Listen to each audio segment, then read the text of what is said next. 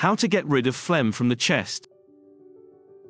Ways to get rid of phlegm from the chest include: use a humidifiers, stay hydrated, spit the phlegm out, keep the head elevated, gargle with salt water, use a saline nasal spray, take a hot shower.